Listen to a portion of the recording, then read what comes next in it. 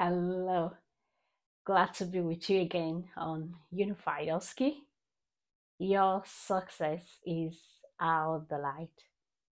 Yeah, I would just like to take us through the planning station into this video. Yeah, for the planning, as we all know, the planning starts from the assessment station. So you need to organize the collected information or data in your assessment station and prepare specific, measurable, achievable, relevant, time-bound, and therapeutic plan of care. That is what we expected to do. Now, we want to just have a brief look at what heart failure is. Heart failure is simply a physiological state in which the heart cannot pump enough blood to meet the body's need. And this can result from either structural or functional impairment. Now let's have a look at the scenario.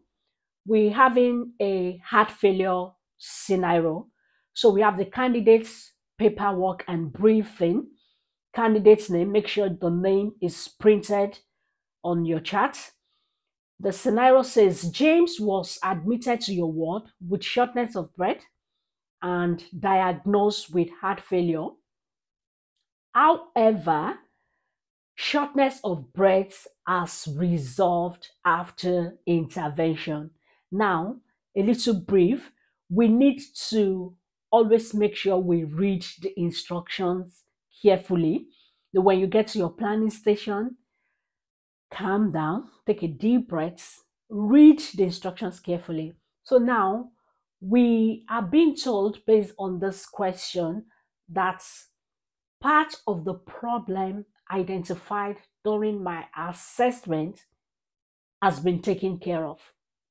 So if I want to do a planning and I now plan on the problem that has already been taken care of, that would definitely give me a 0 score because the instruction says that has been taken care of.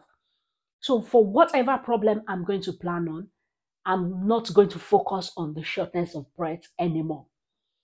So let's move on. It says, based on your nursing assessment, please produce a nursing care plan for 2 relevant aspects of nursing care suitable for the next 24 hours. As we all know, this is a silent written station. Please ensure that you write clearly and legibly. So this is part of the marking criteria standard for the planning session. You need to write clearly, legibly, and if there's any error, a single strike through will be fine. The allotted time for the station is 14 minutes, and it says you have 14 minutes to complete the station, including all the required documentation. Complete all sections of the care plan. Assume it is today and it is 12 hours.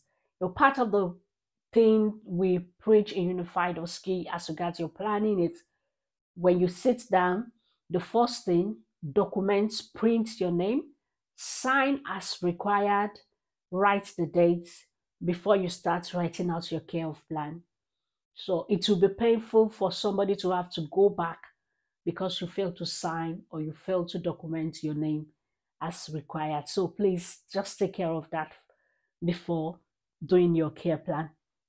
Now, let's move to the possible problems that were identified as regards James' complaint, history taking, shortness of breath, or ineffective breathing pattern related to disease condition.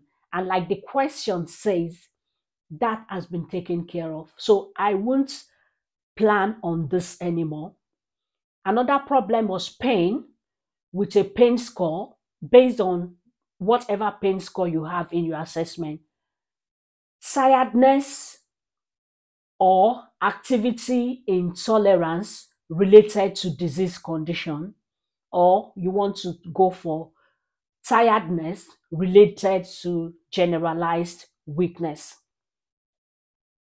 Part of the problem during the assessment was sleeplessness related to discomfort.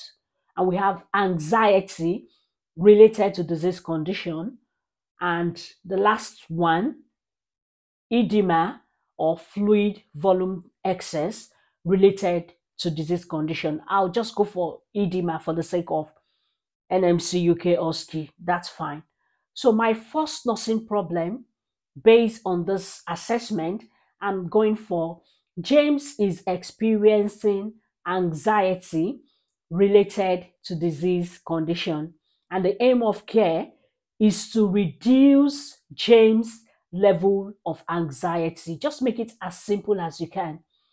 So now let's have a look at re-evaluation. So for re-evaluation, it's all about when do you need to do a review on your patient, and what's the focus of what's the point or the focus of the review is to see if your set target or desired outcome is being achieved or not. So how soon are you going to reevaluate based on your set out plan, based on what outcome you desire to see based on your plan of care for this patient?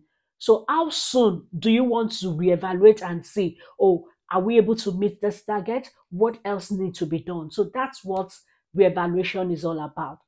So I will be going for James will be re-evaluated today, the date of my exam. For example, 2309-23, every 8 hourly, or as clinical condition changes. That's my re-evaluation plan based on anxiety. Now let's move to Allotted.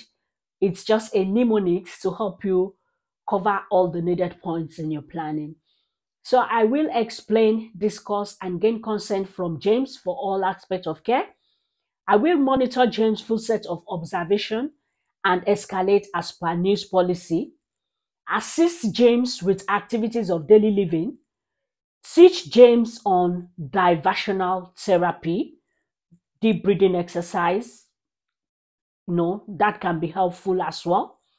Administer James prescribed medication and monitor for effectiveness and side effects. For the R, refer James to psychotherapist with his consent. I, instruct James on the use of cowbell. And for the D, documents all care rendered to James.